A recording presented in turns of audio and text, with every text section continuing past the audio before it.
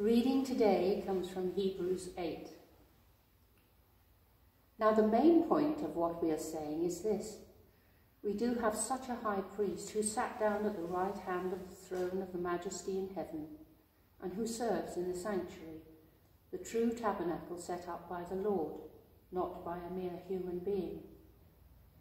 Every high priest is appointed to offer both gifts and sacrifices, and so it was necessary for this one also to have something to offer. If he were on earth, he would not be a priest, for there are already priests who offer the gifts prescribed by the law. They serve at a sanctuary that is a copy and a shadow of what is in heaven. This is why Moses was warned when he was about to build the tabernacle.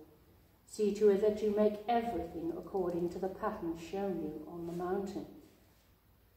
But in fact, the ministry Jesus has received is as superior to theirs as the covenant of which he is mediator is superior to the old one, since the new covenant is established on better promises.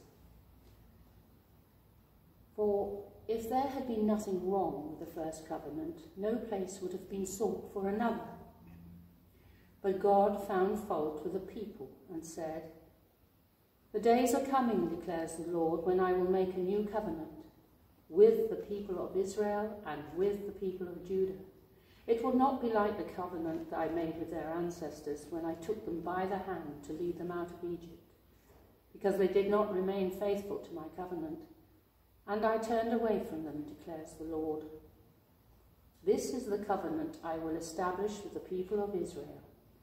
After that time, declares the Lord, I will put my laws into their minds and write them on their hearts. I will be their God, and they will be my people. No longer will they teach their neighbours or say to one another, 'Know the Lord,' because they will all know me, from the least of them to the greatest. For I will forgive their wickedness and will remember their sins no more.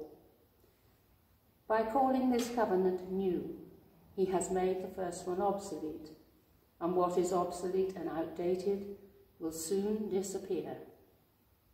Amen.